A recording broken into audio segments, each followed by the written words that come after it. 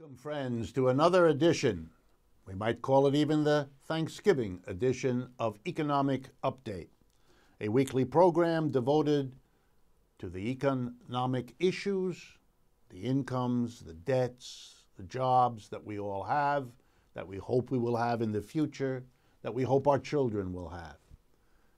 And there are more and more questions about it these days, aren't there? I'm your host, Richard Wolff. I've been a professor of economics all my adult life.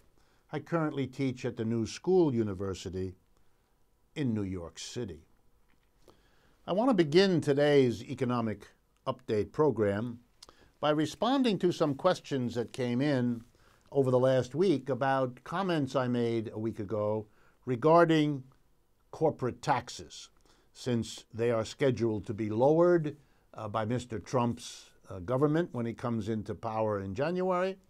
And it's likely to happen, everyone says, because Mrs. Clinton was also in favor of lowering corporate taxes, and so perhaps the Democrats will go along with it. I don't want to repeat what I told you all about last week. There, the key thing was to understand the difference between the nominal rate, 35% in this country, and something called the effective rate, what companies actually pay out of their profits, which is much lower than the 35% because of the deductions, the exemptions, the legal ways they have to get around the taxes they owe. And I told you then that the average is rumored to be, because there's different ways of calculating it, in the neighborhood of 22, 23% as the effective average rate of American corporations, which is not very different from what it is in most other countries. And so the argument that we are bizarrely higher because 35% is nominal, and that's higher than the nominal in other countries, the truth of it is it doesn't matter because we give corporations more exemptions and deductions that brings the nominal down to the effective. Well, some of you asked about more specifics. And so I found, and I'm going to tell you where it is, some work done by the Standard & Poor Corporation Global Market Intelligence Unit. Standard & Poor is a major company in this country that studies risks and evaluates the riskiness of securities and so on. Their Market Intelligence Unit produced some statistics which were then carried in an article in the New York Times on November 13th. So if you'd like to follow this up, that's the place to go to do it. And what is very nice done there is that the New York Times takes the top 50 corporations in the Standard & Poor 500. The Standard & Poor 500 is an index maintained of the major corporations here in the United States. Though the top 50 in the Standard & Poor top 500, those are some of the biggest names, and you know them: Boeing, Verizon, Amazon, Alphabet, Apple, IBM, Coca-Cola. You get the idea. And the New York Times looks at the top 50, and it asks itself the question, and uses the statistics of Standard & Poor to work it out. What's the proportion of the profit earned by these giant companies that they pay out in taxes? Taxes to the federal government? Taxes to state governments, taxes to local governments here in the United States, and adding into it, taxes to foreign governments when that's applicable to what they do. So let's compare then what they actually pay to all levels of government with the 35% rate that is in the United States levied just by the federal government. Let me make sure this is clear. Corporations have to pay 35%, that's the legal rate, on their profits to Uncle Sam. But they also have to pay taxes on their profits to the state governments in the states where they're active, to the local governments. Let me give you an example. If McDonald's makes X dollars of profit, they have to pay a portion of that in tax to Uncle Sam. But they also have to pay a property tax in the little village where the McDonald's hamburger stand is, because property is taxed in most cities and towns in America. And if McDonald's sits on a piece of land that they own, they will have to pay a property tax on that land and on that building. All corporations, therefore, pay taxes to the federal government, the state government, and the local government according to what they have where. So the federal government wants them to pay 35%. And I've already told you that the effective rate they pay to the government is less. But it turns out that big corporations are so good at cutting their tax bills that even when you add the state, the federal, the local, and the foreign taxes they pay, I'm going to give you a list of corporations and tell you what they actually pay to all levels of government. And compare that in your mind to the 35% nominal rate on paper they're supposed to pay to the federal government. I'll start with the one I found stunning. Boeing Aircraft, the major producer of jet aircraft in the United States. The total percentage of its profits that it pays to federal, state, local, and foreign is 7.8%. That means that they have reduced their federal probably down to next to nothing. And my guess is they've done that with their state and local and foreign taxes as well. That's right. All taxes together that they actually pay is 7.8%, even though nominally, legally, they are in the 35% to Uncle Sam alone bracket, but not really because of all the exemptions and deductions they take. I'm going to give you the other numbers, but keep in mind these are what they actually pay to all governments versus the 35% they keep hearing about in the press as if anybody paid it. Verizon, 12.5%. Amazon, 12.5%. Alphabet, that's the former Google, 16%. IBM, 17%. Bristol-Myers Squibb, 18%. AT&T, 19%. Berkshire Hathaway, that's Warren Buffett's firm, 20%. Bank of America, 23%. PepsiCo, 24%. Merck, 28%. Walt Disney, 31%. In other words, the major corporations in the United States, the big ones, the ones that dominate and control this economy, don't pay anything remotely like what you hear about in the newspapers. They don't pay the 35% rate to the federal government. They don't pay 35% to everybody combined. That's how little they pay. When you hear from corporations complaints about their tax bill, you're listening to people that are counting on your not knowing what the reality is. And the least I can do is try to do something about that. Next, the Trudeau government in Canada is about to do something, or has announced it is going to do something, that is extremely dangerous, economically speaking. And I want to talk about it because it's a marker not only for which direction Canada is going toward under the liberal so-called leadership of Mr. Trudeau, but it is also something that we're going to see in the United States and you're going to see in many other countries. Many other countries have failed over the years, like Canada and like the United States, to raise the taxes needed to maintain the infrastructure. The roads, the bridges, the tunnels, the seaports, the harbors, all of that. Stuff that is absolutely crucial to how an economy works, to how profitable it can be, to how successful it can be in raising the productivity of its workers, their incomes, the prosperity level. You have to move things around. You have to have the facilities that enable production and circulation of goods and services to happen.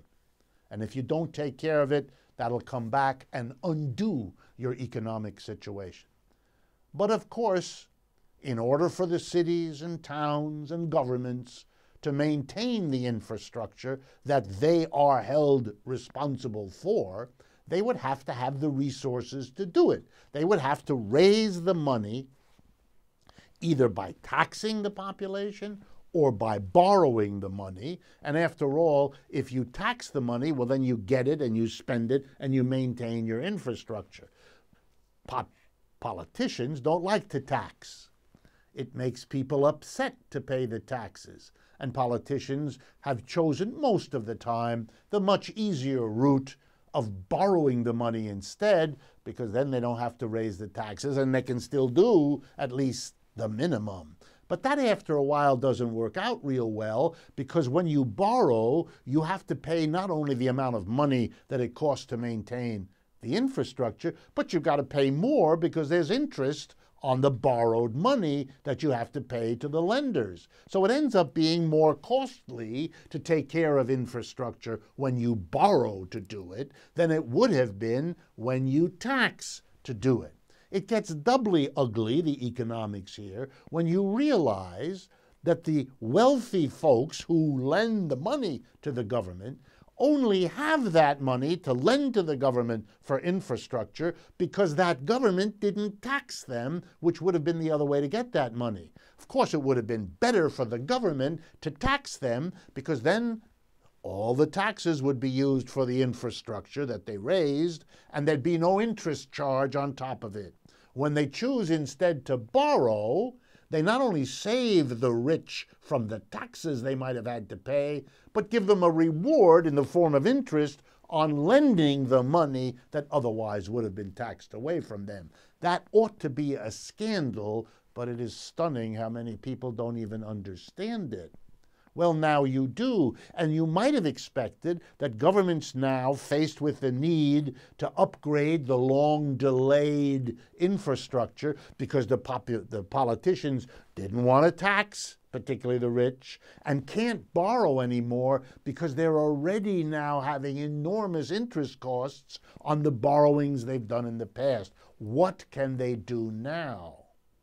Still unwilling to tax the rich because it's too politically dangerous. Now not willing to borrow either because that will be an interest cost on top of whatever already is more than the people can stand. The mass of people because their incomes are already too pinched, and the rich because they don't want to pay taxes and they're used to getting away with it. So what happens? A new plan, and Mr. Trudeau's government in Canada is leading the way.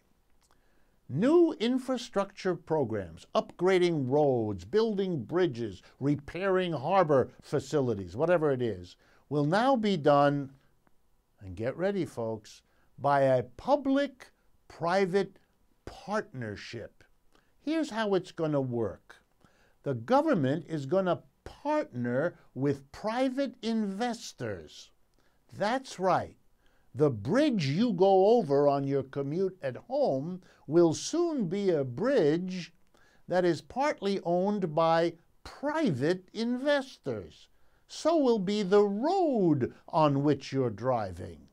So will be the harbor that you may be using. Get the picture? Now, of course, the investors are, again, the rich people who you didn't tax to maintain the infrastructure, from whom you used to borrow to maintain the infrastructure. Now you're not going to tax them and you're not going to borrow. You're going to allow them to invest, to become investors in, part owners of the public facilities. And guess what? They're not going to invest unless they get a good return. Otherwise, they'll put their money somewhere else. This is privatization in a whole new form. The general transformation of the public facilities into privately owned and privately profitable. How is the profit going to be made by the investors? Will we see a return of toll roads? To use the highway, we're going to have to pay more money, not just to maintain the highway, but to pay off the investors who provided the money to upgrade that highway. We're coming to the end of what capitalism can figure out as to how to maintain itself without taxing the rich, without interfering in the rich becoming richer and the rest of us squeezed and squeezed. This new plan to finance infrastructure by making it a paying investment proposition for the rich, their profits will come out of our payments for an infrastructure that could otherwise be the way it once was, a public service paid for by a just tax system that taxes people according to their ability to pay. The rich don't want to and have the political clout to work it out this way instead. The next update has to do with a side effect that I want to put in your minds of the anti-immigration rhetoric that Mr. Trump rode into power in the election earlier this month. You may not have thought about this, and that's one of the reasons why I want to bring it to your attention. It became clear to me in my position as a professor when over the last 2 weeks or so, since the reality of the election result has sunk in, and I have been approached by a remarkable number of foreign students. For those of you that are not aware of it, the proportion of foreign students attending American universities is probably higher today than it has ever been. For many Americans over the last 20 years, the cost of higher education, particularly graduate education, that is, education beyond the bachelor's degree, has become too expensive, and the job prospects once you get a master's or a PhD degree too questionable to justify borrowing the money to get an advanced degree. As a result, many graduate departments around the country, that is post-BA programs, only survive to the extent that foreign students, students from other countries, come and pay to enroll and get these degrees. Degrees which are often very valuable to them back in the home from which they come, because a degree from an American university is respected there. So they don't have the kind of job prospect difficulties that American young people do. And so we have seen a shrinkage in the number of American students and a growing number of foreign students. What they're telling me is they are reacting to the election, and particularly to the anti-immigration thrust of Mr. Trump's campaigns, and they are reevaluating whether they're going to stay in the United States, whether it is safe for them to plan to get married, to have children, to search for a career, all of those things which they had thought to do here, where they've been educated, where they have often lived for quite many years, and adapted, found romantic partners among Americans, etc., etc. They're leaving. That's the blunt bottom line that I want to drive home. They are leaving. And that means the United States will have done something very interesting. Spent quite a bit of resources training and educating creative, productive young people. But instead of reaping the benefit of what they've learned to do, instead of getting the productivity that they can bring to jobs all across the United States, we're driving them out. We are making that productivity serve the economies from which they came. By the way, good news for those economies, but not good news for the United States. That's a cost of this kind of behavior, even just the discussion of it, let alone the implementation, if indeed that materializes. But we're talking serious effects.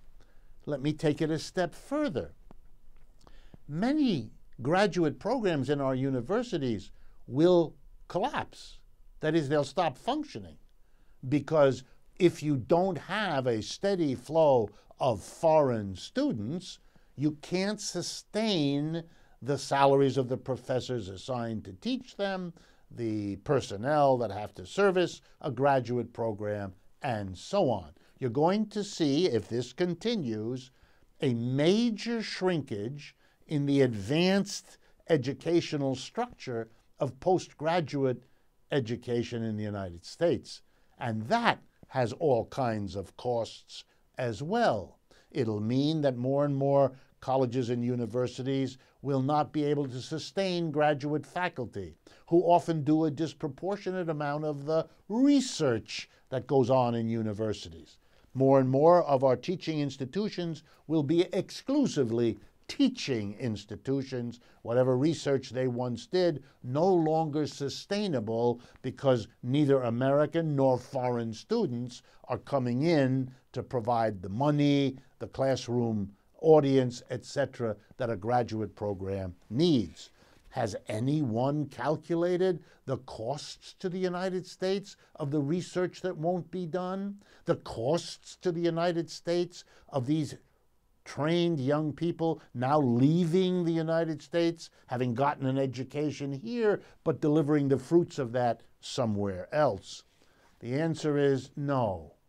Campaign rhetoric being what it is, the nature of the mass media following campaign rhetoric being what it is, the real issues, the real costs of these arguments and these claims and these promises awaits those of us who start looking seriously at these situations.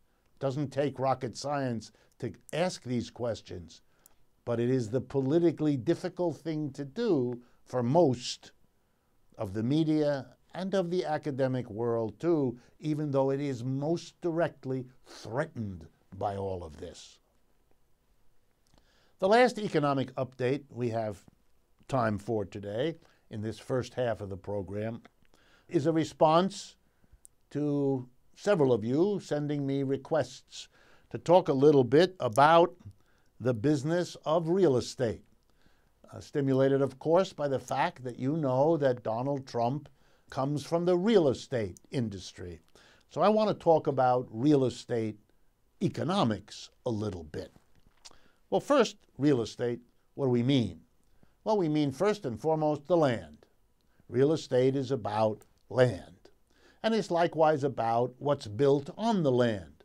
An apartment building, a factory, a store, a mall, whatever it is. Real estate is about land and property on the land and the business of that.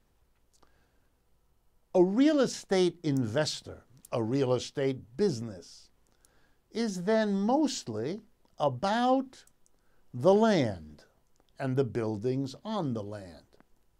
Mr. Trump is not a builder in the sense that he operates a construction company.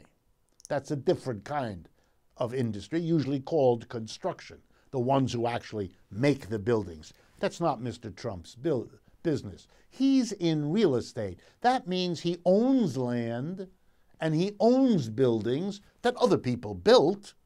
He may have purchased those buildings after they were built by somebody, or he may have arranged to pay the construction company, to make the building. But real estate is about owning land and buildings.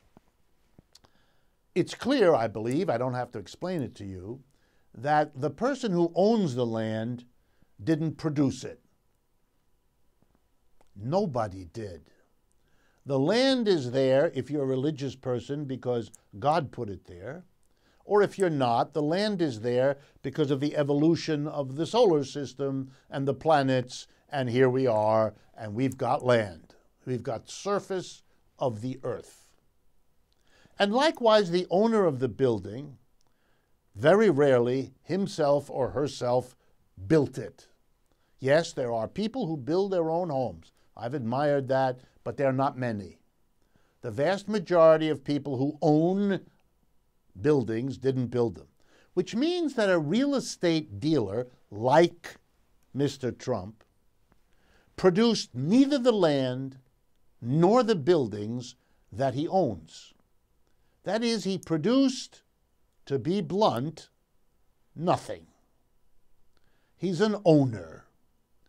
And how does he earn his money? By allowing other people to use what he owns for a period of time and to pay him for doing so. He rents out the land, he leases or rents the buildings. That's what he does. And his income depends on whether people want that land or not, and whether people want use of that building or not. He depends on whether society moves in a direction that people come to where he owns the land, then the value of that will go up. If people want to use whatever buildings he has, then the value of the rents and leases go up. He's dependent upon what society does for all of his income.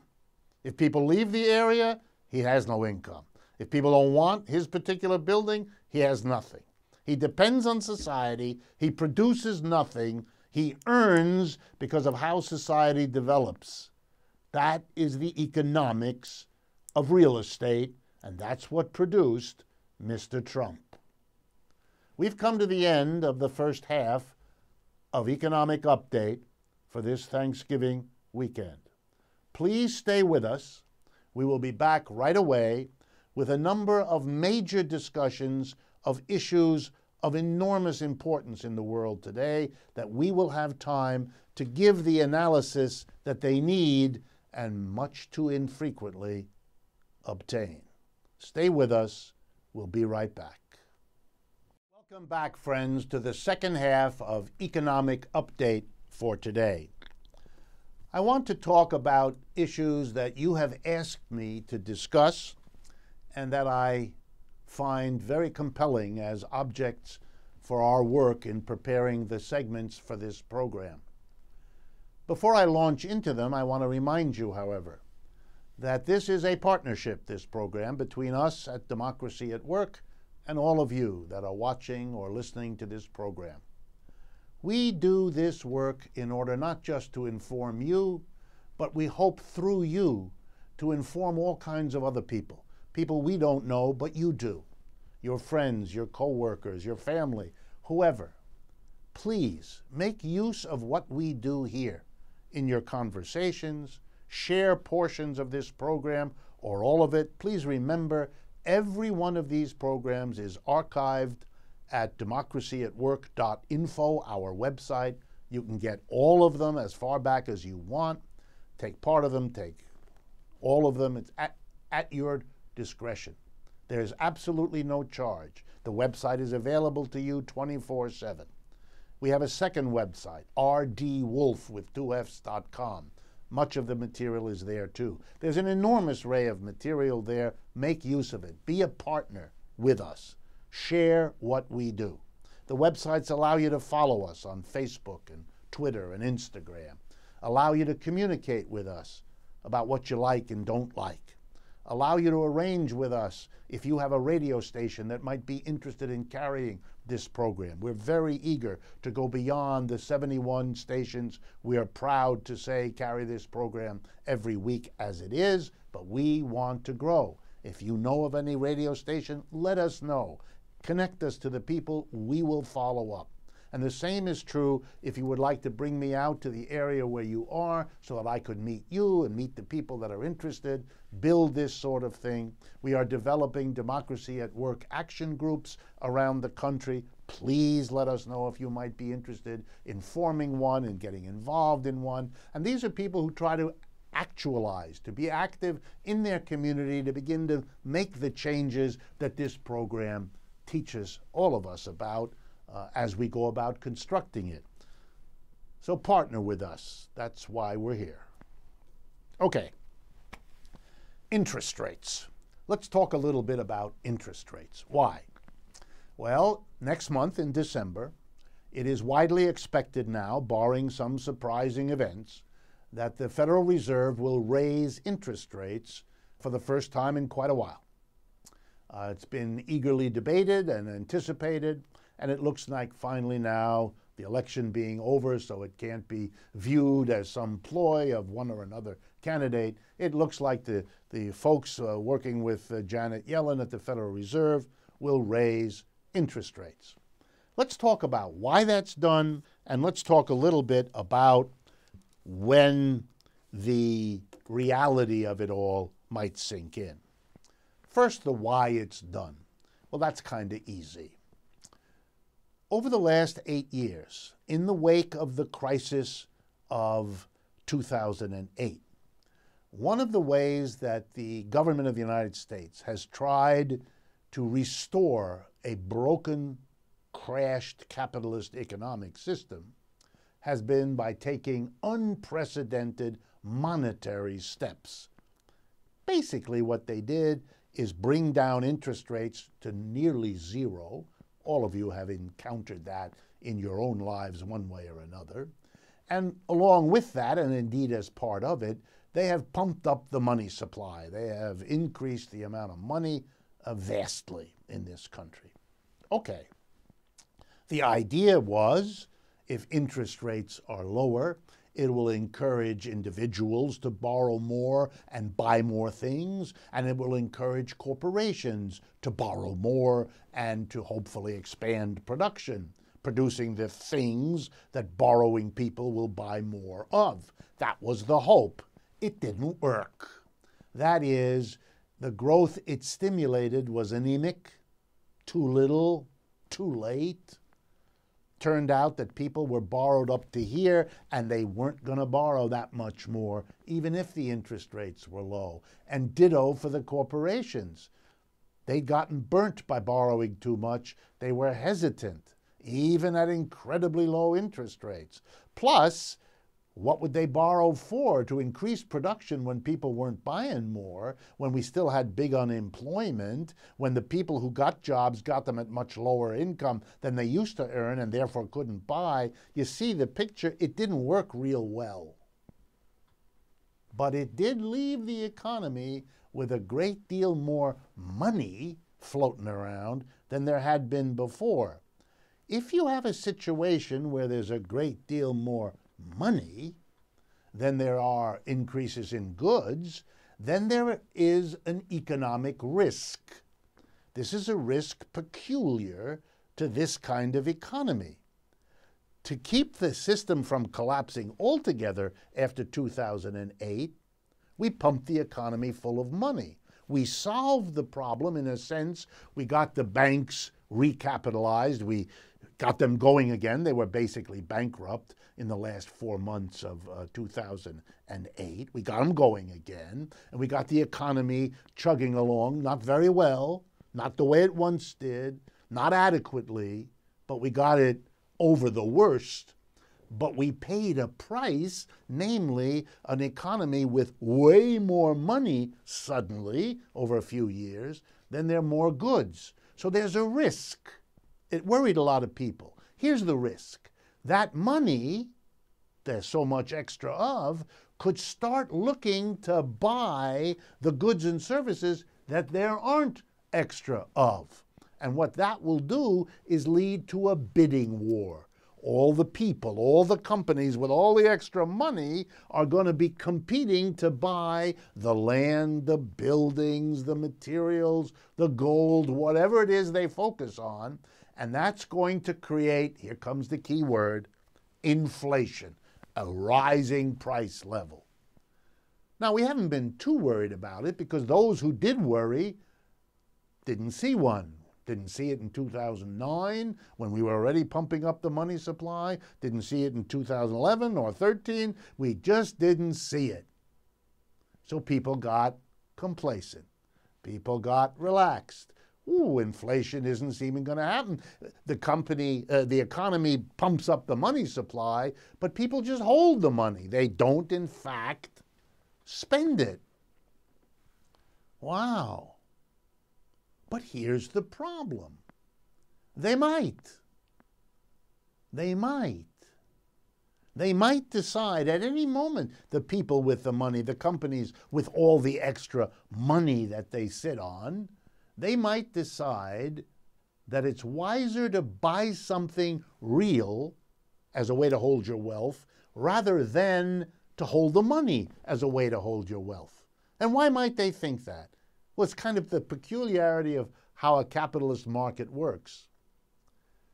Everyone who has money, lots of it, that may exclude a good number of us, but those who have a lot of money, companies or individuals, are always worried about what will happen to it.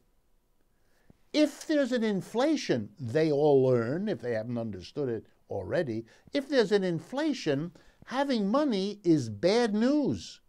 Because as the prices of everything rise, the value of your money falls, right? Because whatever money you have can buy fewer and fewer things if the prices of things go up. So an inflation, if it materializes, is dangerous for people who have money. The minute they think an inflation is coming, the people with money decide quickly to get rid of the money and buy something that will go up in price to avoid losing the value they would lose if they hold their money. So think of the irony. To defend themselves against an inflation, people with money rush in to buy things, thereby producing the very inflation that they fear.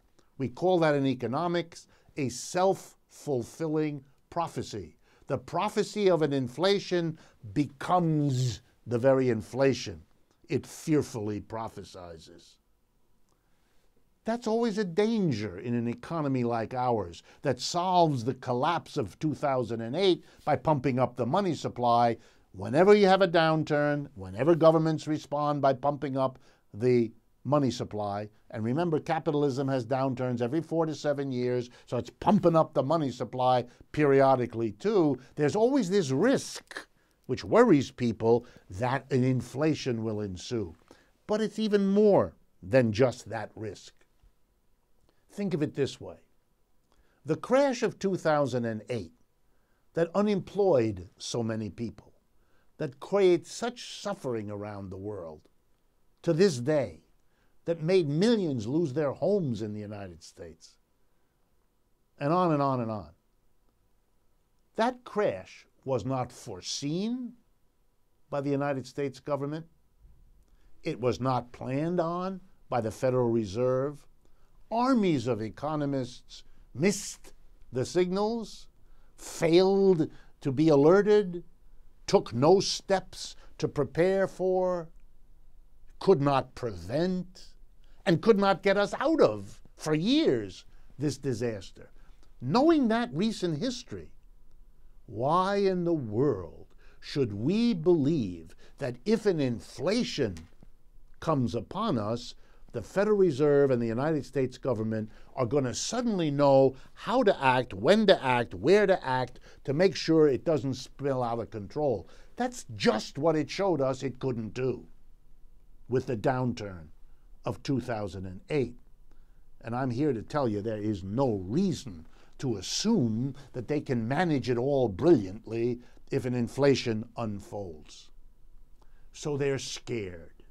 And what they're likely to do in December is raise interest rates, because that's a way of slowing the economy down. It's a way of saying we can stop the inflation that we're afraid is maybe coming by making it more expensive for people to borrow money, so they won't be borrowing a lot of it and rushing in to buy things, and that will tamp down, that will slow down the inflation.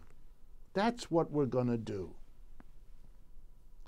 And now I have to be the bearer of the bad news.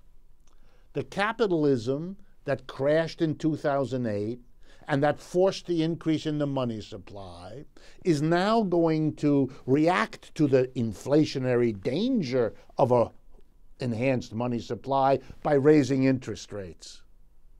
But the problem is, when you raise interest rates, there are side effects. And just as in medicine, the side effect can be more dangerous than the illness you're trying to deal with, so it is in economics, particularly in a capitalist system with all of its contradictions.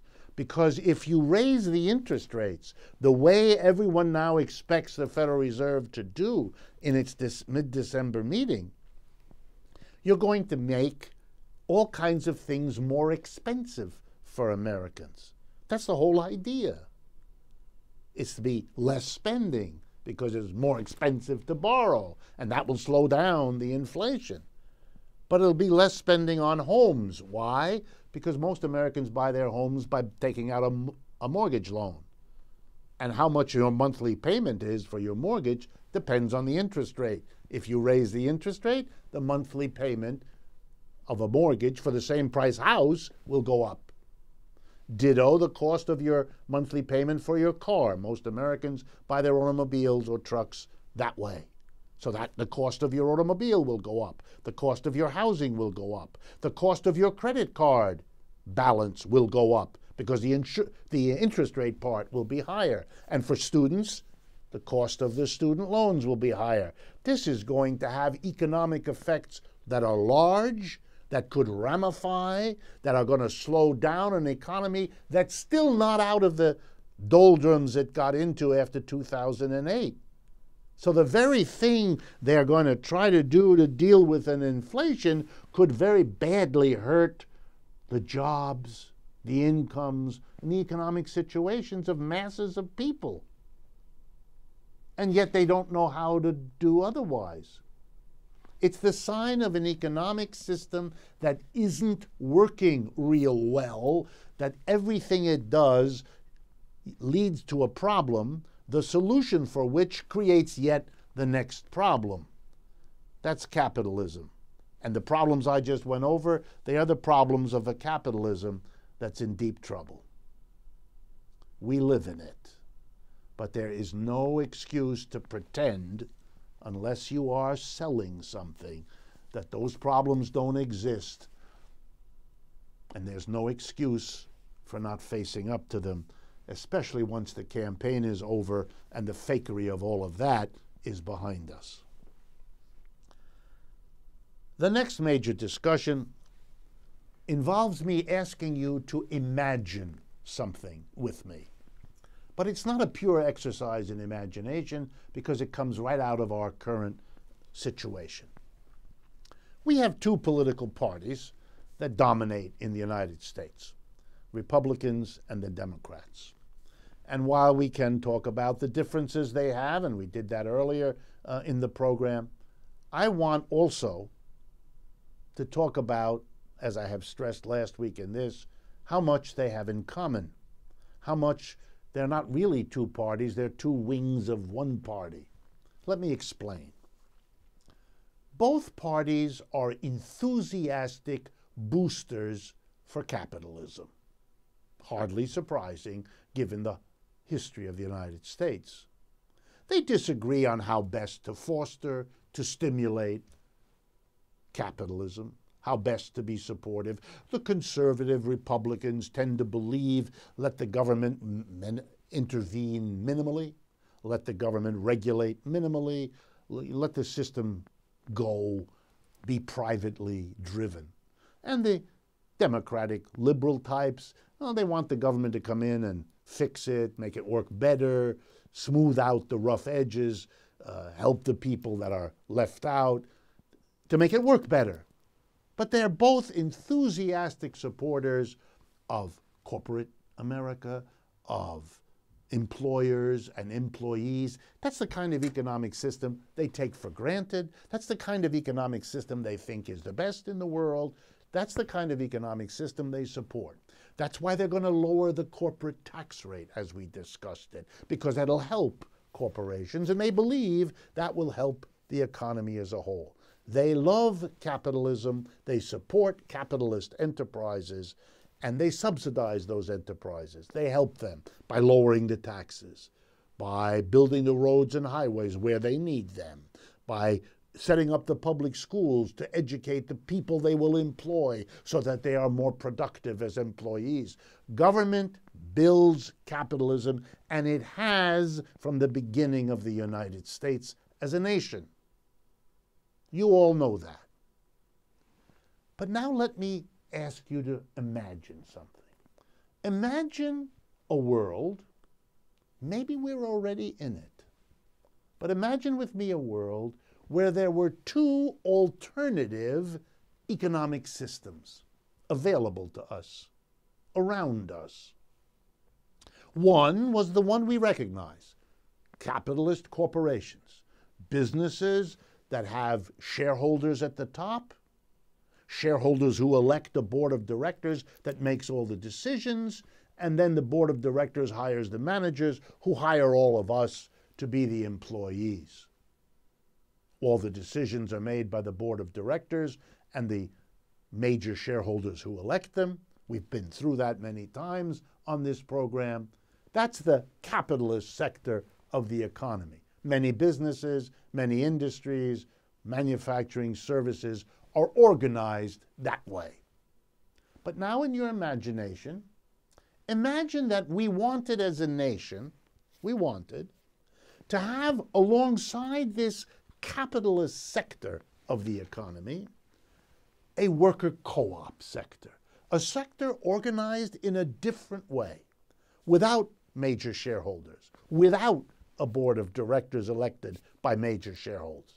Instead, businesses, factories, offices, stores, organized in such a way that all the workers who come to that workplace, who participate in making the hamburger or the software program or the music concert or whatever it is, work in a democratic environment, one worker, one vote. And they make all the decisions collectively, democratically. That we operate our workplaces the way we operate our political decisions where we live, with democratic voting, one person, one vote, etc., etc. Something like that. We had a worker co-op sector. And why would we do that? Because we wanted to give our people freedom of choice. We wanted the American people, our people, to be able to see, to inspect, to experience, both working in a top-down hierarchical capitalist enterprise and a democratic worker co-op enterprise. To have the choice of where to work in your lifetime. To have the choice of from whom to buy a product or a service. If you'd like your dollar expenditure to be a vote for the capitalist system, you buy from them. But if you would rather have it be a vote for the cooperative system, you buy from them. Rather like today, some Americans make a point of buying fair-traded coffee, sometimes paying a few cents more per pound of the coffee for the comfort, for the satisfaction of knowing that the conditions of the people growing and processing the coffee are better when you buy that one than if you buy that one, as long as you believe that. Let's suppose we wanted to give the American people freedom of choice, to have two sectors of the economy, capitalist sector, worker co-op. Let them compete. Let them do their thing.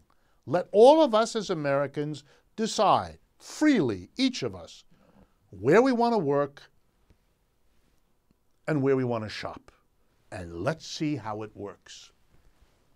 Well, if you're with me in this imaginary arrangement, which is already kind of happening, then there's a political implication I want you to think about as we close today's show. We have in the United States two political parties that have, throughout their history, supported, encouraged, stimulated, saved, and done everything you can imagine for the prosperity of the capitalist system. What we do, by the way, that's the Republicans and that's the Democrats. They only differ on how best to do that, but they don't differ on what they should be doing. What we don't have, not yet, is a political party that says, okay, we are different. We want there to be a bigger, more successful co-op sector. We're Americans too. We support the nation, but we think the future of the United States will be better served by a bigger, more available worker co-op sector, and we are going to be the political party of that. We are going to press that the government should be as supportive to the co-op sector from now on as it has always been to the capitalist sector.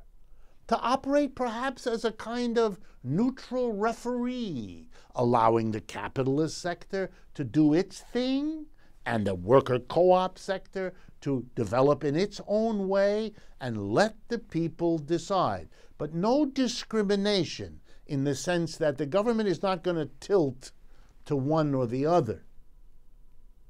And that the new political party, in one way it's a third party, but if you think about it, it's really only the second party, because Republicans and Democrats agree that capitalism is what they're for. So the other party would say, well, we are the advocates. We are the political expression. We are the political movement that supports worker co-ops as an alternative way to organize an economic system. Well, how about putting our money where our mouths so often are? If we believe in competition, let these two compete. If we believe in a government that is fair to the competitors and doesn't tilt towards one or the other, then let's quickly empower a political party that can make sure that the government is as fair to the worker co-op sector and as supportive as it has been exclusively to the capitalist sector. Let the struggle begin so that the two sectors, each with a political spokesmachine, can appeal to the mass of people to make the decision in a democratic society. What balance between these two do you want? What do you think will be best for the economy as a whole? That's a crucial question.